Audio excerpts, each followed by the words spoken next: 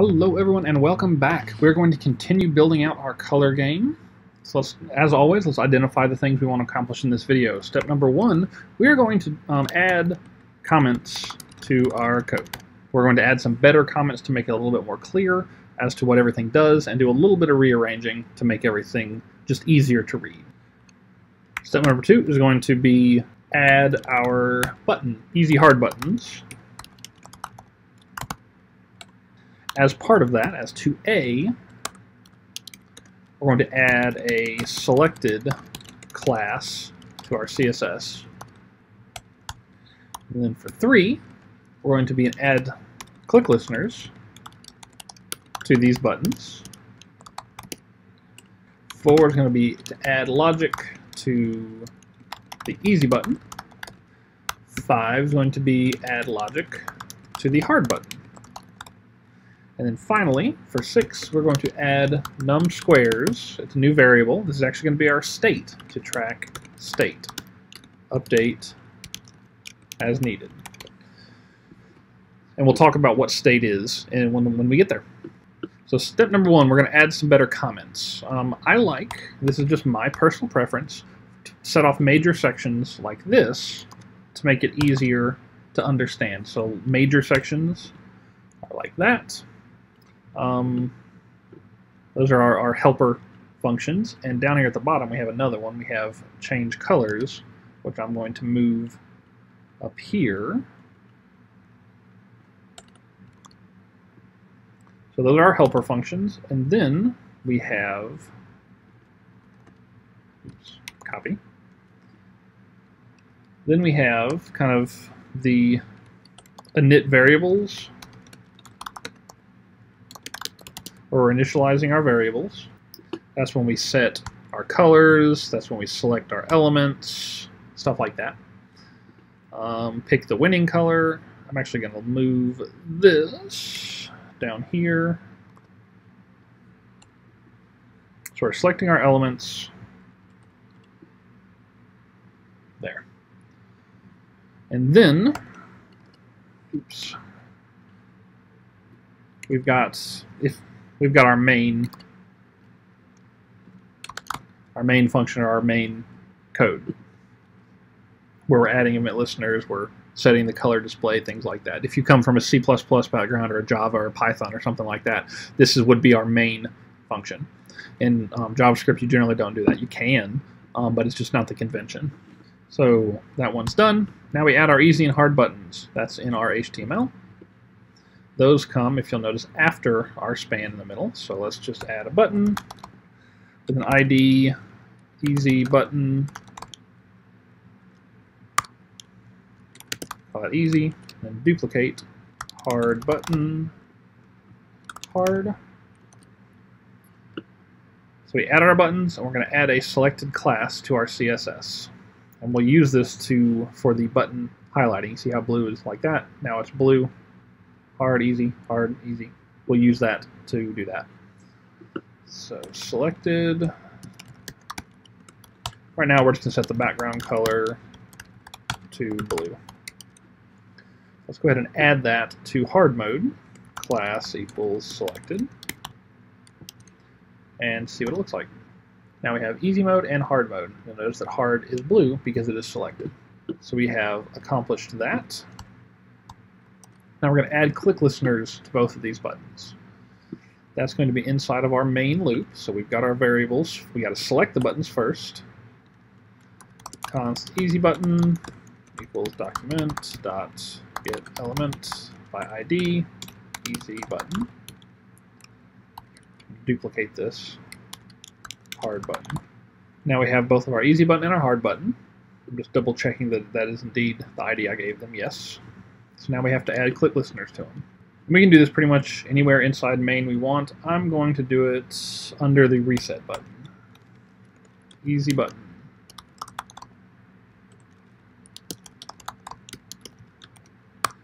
I'm going to add an event listener on click. Remember, we are always using our traditional function declaration for event listeners just to get in the habit. So the first thing we need to do here is to add the selected class. So this .ClassList.add selected. Let's test that and see if it works. Yep, it's been added. But we also need to remove it from the hard. So hard button.ClassList.remove selected. Refresh. Boom. Now that works. Perfect. Now the functionality for this is not there yet because we need this in order to finally set the functionality up. But we're going to get there. And so the next step is to just basically copy this for the hard button, switching everything. This is going to bug me. Oops. So instead of easy button, I want it to be hard button. This, and then easy button. Let's see if that works. Can I jump back and forth? I sure can. Perfect. So now we have the display working.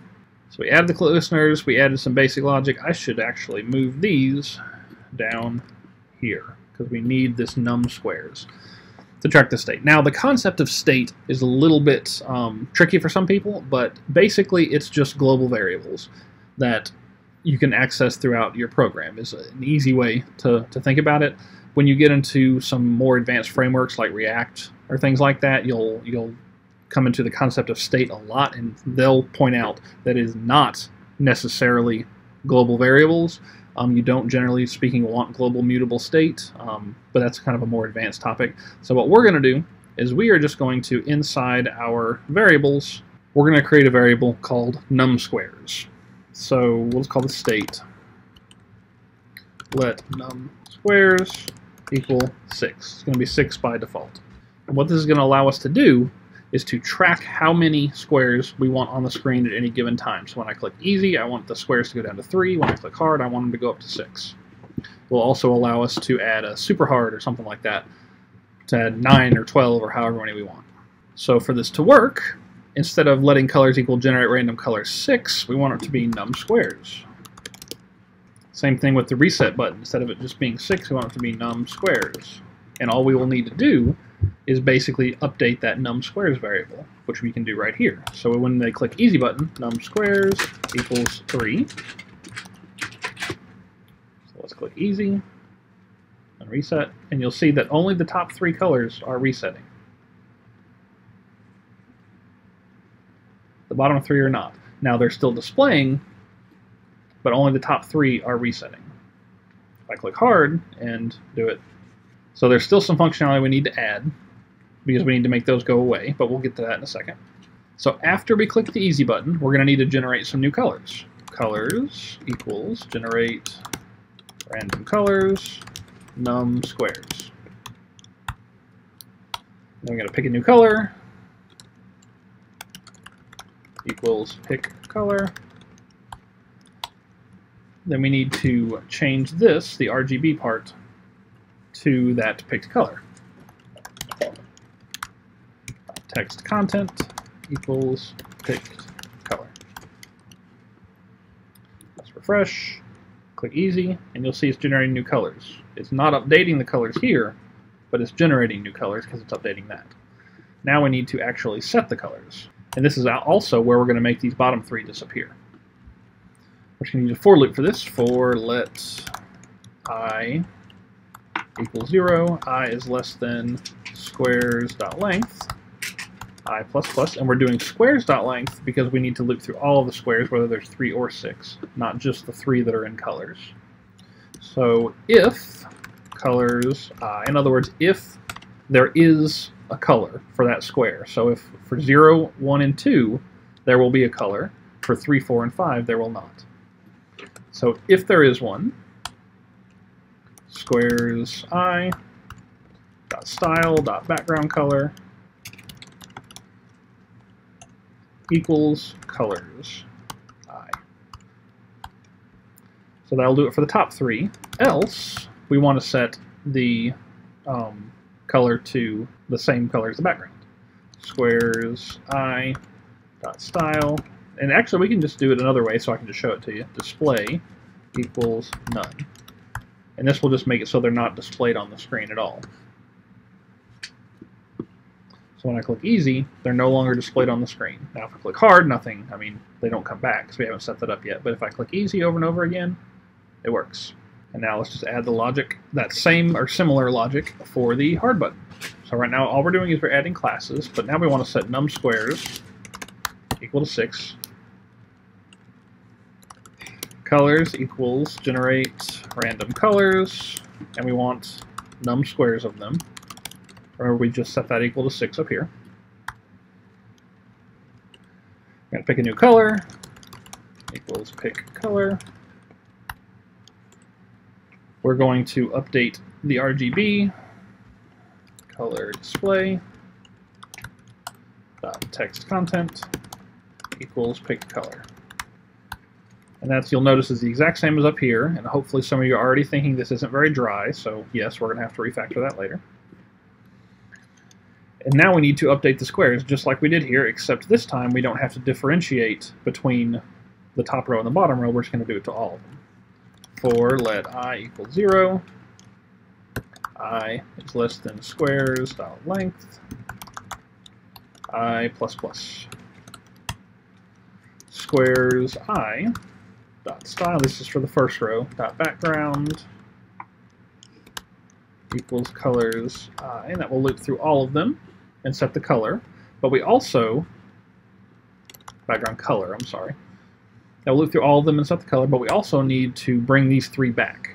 So we can do that with squares I dot style dot display equals block. This will work fine. Now let's set it to easy mode, then hard mode. Num squares is not defined. Okay, num squares. If I could, easier if I can type. See, now it works. Easy, hard, easy, hard. Now because we use block here, we added a little bit extra work for ourselves. We could comment this out, and instead set squares I dot background color equals black. That way we're only modifying the background color. Easy, hard, easy, hard. Style dot background color. Easy, hard, easy. Why is that not working? Because I put a semicolon in the wrong spot. Easy, hard, easy, hard, easy, hard. See, so I mean that makes it a little bit easier on us. I just wanted to show you the display none as that's an option. So we'll just stick with that to make our life easier. And that is the logic for the easy and the hard buttons. And we've also added num squares to track state already. As always, if you have any questions, please let me know. I'll be happy to help. Thanks.